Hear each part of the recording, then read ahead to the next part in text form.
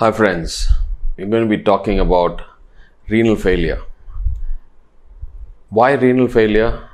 As we are ophthalmologists, if the diabetic retinopathy is there, definitely patient is prone to have diabetic nephropathy also. So if this is going to affect the micro blood vessels in the eye, the kidneys and the legs also are due to get affected with the cardiac and brain. So what are some of the things which we can know about renal failure?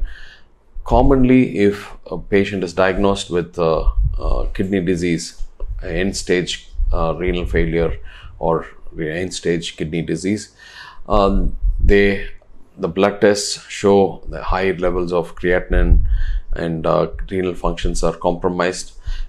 What is done is medication is given, and dialysis is the mainstay, which is lifelong, and they are advised renal transplants. Renal transplants is a major problem because availability of good donor kidneys are extremely difficult, and I have seen it with my own cousins, relatives who are really finding it difficult to get donor kidneys. So what is the next alternative? Next alternative is regeneration. This is a degenerative condition. Why does it occur? Because of either diabetic condition, diabetes, or uncontrolled BP, genetic problem, or some kind of lifestyle issue, medication, so on and so forth. So this, if they are detected, to ensure that till they get donor kidneys, stem cell therapy is a very good solution.